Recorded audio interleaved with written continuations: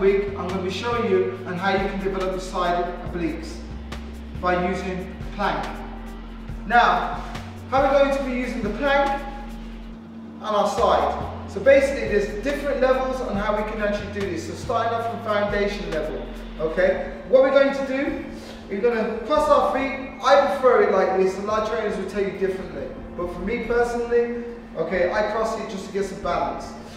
Okay, from there, push your hips up, okay? Put one arm up in the air and squeeze into it. There. And from there, I want you to hold it. If you would like to advance it, you go up into full palm. Full palm, and then here.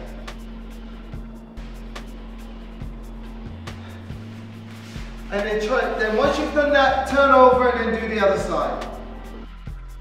Alright, tip 1 in doing it. Make sure you squeeze and hold still.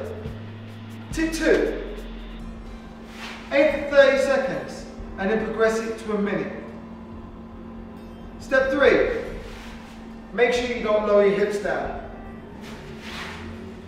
I'm trainer Mikey Spice. I hope you found this very helpful. I look forward to seeing you on another exercise of the week where I bring you more stuff that's going to help you through your fitness journey.